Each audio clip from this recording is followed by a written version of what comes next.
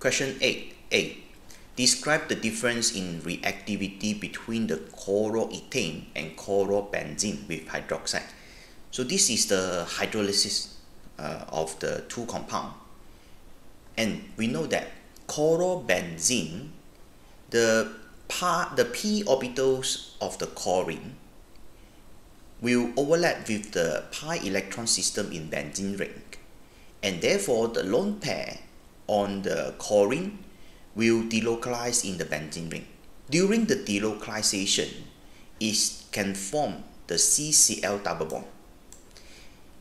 Once it's formed this CCl double bond, it has a greater bond strength, and this double bond character, it will make the CCl bond harder to break, which means it's harder to undergo hydrolysis with the hydroxide solution. So we know that the chlorobenzene is less reactive than the chloroethane. So means this one is harder to undergo hydrolysis compared to this chloroethane. So let's move on to the answer. Okay, chlorobenzene is less reactive than the chloroethane. This is the statement because it's asked you to describe. Okay, so why chlorobenzene is less reactive? Because the lone pair on the chlorine, this one, will delocalize in the ring, which will form partial double CCl bond, means this one, right? Or you can say that the CCl bond now it gets strengthened and is harder to break, therefore is harder to undergo hydrolysis.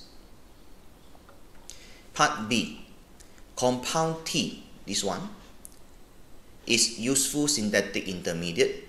Okay, figure 8.1 shows some reactions of the T.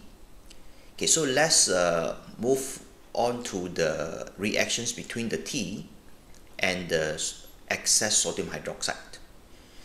Sodium hydroxide solution and with heat, okay, this one the T will undergo hydrolysis. Means the ester bond will break here, and this part means this carbonyl group will get OH to form COOH, and this part will form, okay, this compound, and this O will get one H to form ethanol here. Okay, because it say that the sodium hydroxide in excess. So once the this carboxylic acid form, this will further react with the sodium hydroxide, and this one will form the salt, the carboxylate salt. So therefore, you must give this answer. Don't give the COOH. You must give the carboxylic salt. Right. So, so this is the W. And the X, of course, is just the ethanol. Okay, so now the T, if it undergoes step 1, so we try to compare the compounds. So after step 1, it's just this part change. Means the chlorine now substituted by the CN. So it's formed nitrile. We know that it's a nucleophilic substitution. And after that, this one will undergo, this compound will undergo hydrolysis with acid solution because it's the HCl with heat, so the ester bond here will break, and this part again will form the ethanol, and this part, okay, this carbonyl group also will get OH, and it will form this compound.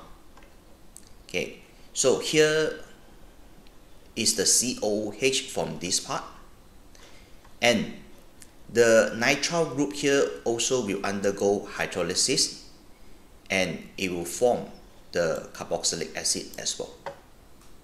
So therefore, the compound Y will be the dicarboxylic acid, okay, from this compound. Okay, after that, this compound, okay, this compound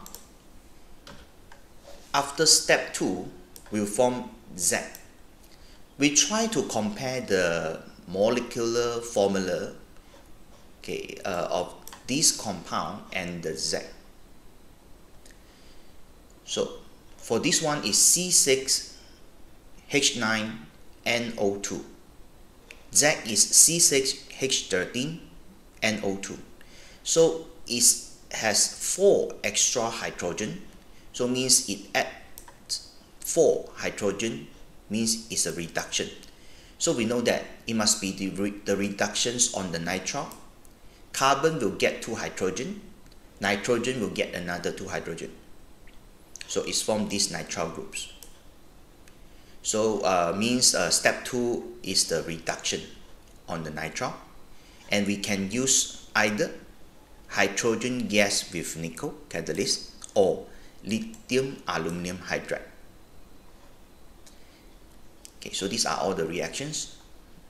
Okay, give the systematic name of T. So this is the T. Right. Okay, so it's the ethyl.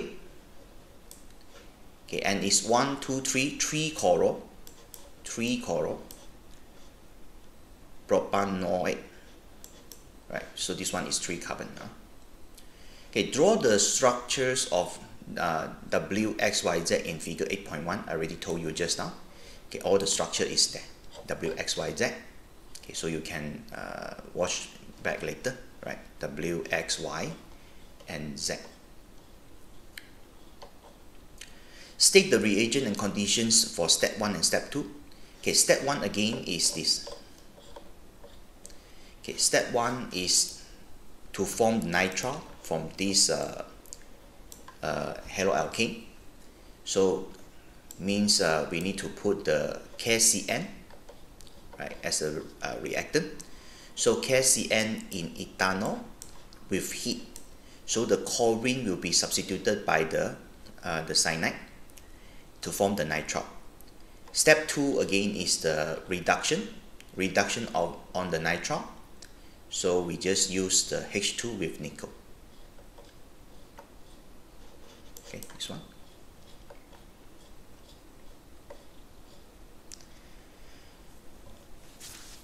Okay, part C. This is the proton NMR of compound T. So 4 signals here. So the first one is the triplet, second is the triplets, third also triplets, and this is quartet. Okay, so from here, roughly you should know the splitting pattern and the chemical shift. From this structure, okay, let's start with this CH3, this one. So this CH3 has the CH2 as a neighbor, so it's 1 plus 2. So this one will form a triplet. So means around 1 point something ppm, you see a triplet there, right? Because follow this table, for the environment of protons of alkane, so the chemical shift is around 1 ppm, right? So we know that this one is for this one is the CH3 here. Okay, so how about this? So this CH2, this one is considered as 1, and the adjacent carbon has 3 protons here, so it's 3. So it's 1 plus 3, so you get a quartet, and this quartet must be around 4 ppm because this proton, this CH2 is next to electronegative atom. Okay, from this table you can see alkyl which next to electronegative atom the chemical shift will be around 4, 3 to 4. So you see again, you see a quartet 1 plus 3, so you get a quartet around 4. So means this CH2, okay, it will form this signal. Now let's continue with other signals. Okay, how about this one? This one is a CH2. Adjacent carbon has another 2 hydrogen here. So it's 1 plus 2 here. So this proton will form triplets. Okay, 1 plus 2 is 3. And these triplets must be around 2 to 3 ppm because this CH2 is next to carbonyl. Here, alkyl which next to carbonyl its chemical shift is around 2.2 to 3. So we are quite sure that these signals, these triplets, is for this CH2, right? Because its chemical shift is around 3 and it has the triplets, right? Okay, so the last one, this one is a CH2 also, and this CH2 we consider as 1. Adjacent carbon has 2 proton, so here, so it's 1 plus 2, so it will form triplets as well, and these triplets must be around 3 to 4 because this CH2 next to electronegative atom here, alkyl next to electronegative atom, chemical shift will be around 3 to 4. So therefore we are quite sure these triplets is from this CH2. Okay, so this is how we deduce the NMR spectrum.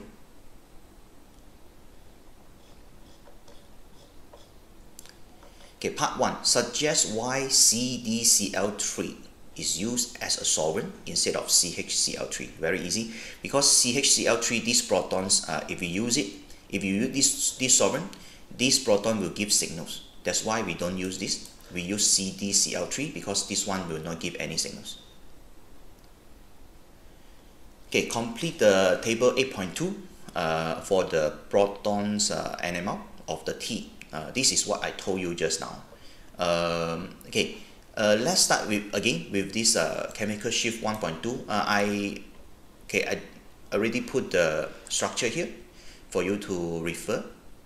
So for this one, the first signal, chemical shift 1.2, and is referred to this one. This is T, compound T. So this is 1 plus 2. So this will give a triplets, right? So splitting pattern is triplets. And environment of proton is alkane. Just follow the tables given, right? So environment of proton is alkane. So you just put alkane here. And the numbers of hydrogen atom responsible for the peak. Okay, so here is 3, 1, 2, 3, 3 protons, right? So you just put 3 here. Okay, so chemical shift 2.8 is referred to this one, 2.8. So the CH2 that next to the carbonyl group, and this one is we consider as 1. Adjacent carbon has 2 proton here, right? So it's 1 plus 2. So this CH2 will give triplets. So the splitting pattern is triplets, and the environment of proton is alkyl next to carbonyl. Okay, this one, alkyl next to carbonyl, right? So you can get all these environment of proton in the table. Okay, numbers of the hydrogens responsible for this peak, so it's 2. Yeah, here, 2 protons. Okay, now let's move on to another splitting. So it's 3.7 ppm. 3.7 ppm is this one, right? So this one CH2, we consider this one as 1. Adjacent carbon has 2 proton, so it's 2. 1 plus 2 is triplet. So means this CH2 will form triplets, and it has 3.7 ppm because it's next to the chlorine. So therefore, you just put the environment of proton, alkyl next to electronegative atom, and it's a triplet here, right? And it has 2 protons responsible for this peak. Okay, here the CH2. Okay, and the last one now, 3.9 ppm. So 3.9 ppm is belongs to this. Okay, this 3.9. So this CH2 has 3 protons on adjacent carbon. So it's 1 plus 3. So you see a quartet. A quartet around 3.9 ppm. Why? Because this CH2 next to electronegative atom. So the environment of proton is the alkyl next to the electronegative atom, and the splitting pattern is quartet. Okay, because it's 1 plus 3, 4. Means 4 peaks in these signals, and just 2 hydrogens responsible for this peak, right? So you just put 2 here. Okay, part 3, explain the splitting pattern for the peak at 3.9 ppm. This one is very easy. Again, 3.9 ppm, the splitting pattern, why is quartet? Because its adjacent carbon has 1, 2, 3 proton. So there are 3 proton on adjacent carbon. That's all. Okay, thank you.